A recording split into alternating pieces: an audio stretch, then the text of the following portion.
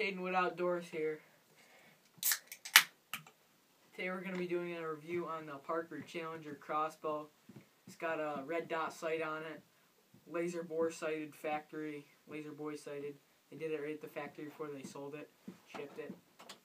This has 400 grain limbs on it. It's a youth bow, crossbow.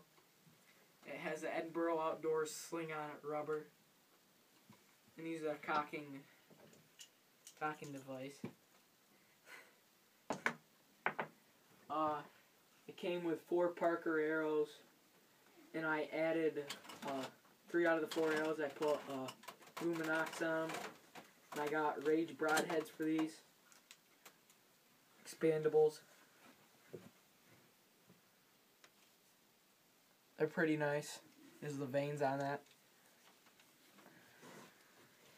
I always keep an extra arrow with me, so I gotta shoot the bow when I'm done hunting. So I always keep an extra arrow with me. These are my target practice arrows. These are red dot arrows, 100 grain arrows. Practice tips on them. They're really good arrows.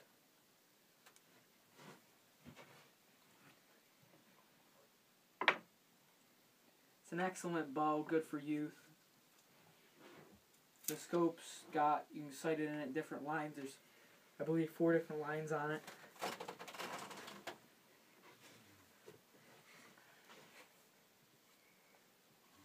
See, it says Challenger right there, Parker. The back plate's just plastic. Stock's all camo plastic, forend. And where you put your foot on to cock it, that's all metal. So you put your foot through it like that, and put those things on it, pull it back. And you always want to make sure you keep your fingers below the grip thing so you don't get them caught in the string or take them right off.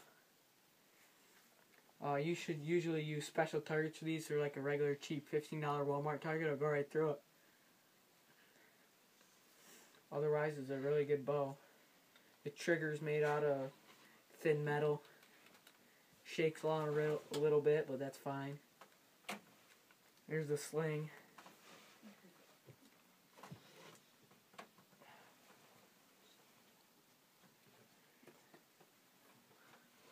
Sometimes you'll have to retighten down the scope as it'll get loose. I use a Bone Collector BC 300 target to shoot at it with this crossbow, and I use a block target, big block crossbow target, and compound bow. That's what the Bone Collector one is too. You can use compound bow on that too. These are the cocking devices. You'd hook these both right here and then put this right around there and hook that right there and then pull it back. These bows retail for about $350 with the scope and cocking devices and a quiver but no arrows. And these little green caps right here, you stick them in front of the broadheads and you screw in the broadhead. You can replace these, get them online and stuff.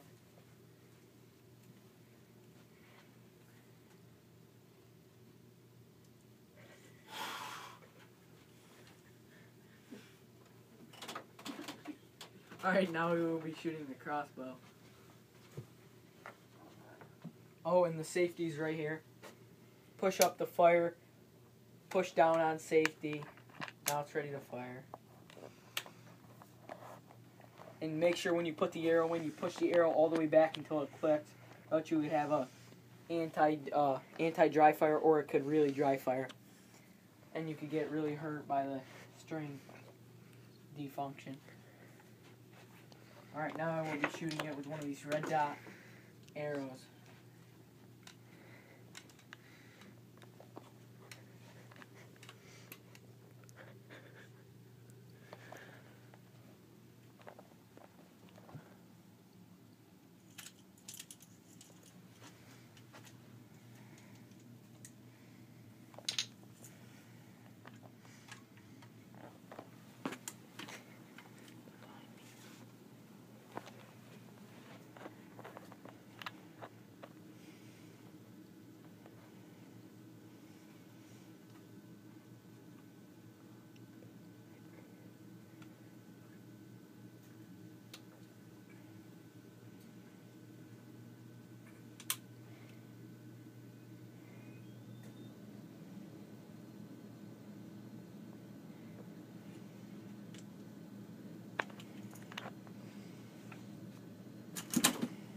Alright, now we will pick the bow up and put the arrow in it. Behind me. You're shooting it. Straighten that up. Tighten that up, would you? Oops.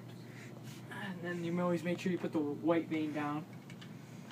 Kinda like that. You push it all the way back until it clicks. Or you can have a dry fire. That wouldn't be too good. Here we go. The arrow's in there all the way, and we should be good to let her fire.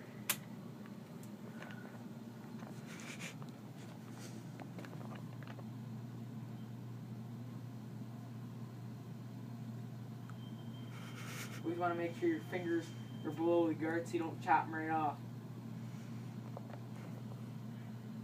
Safety's off. We're ready to fire.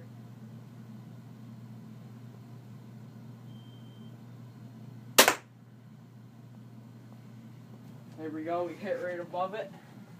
Go check it out.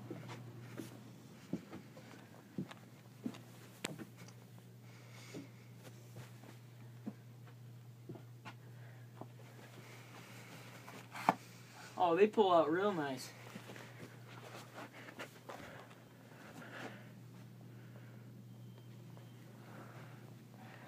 Alright, that's all we have today for Cadenwood Outdoors.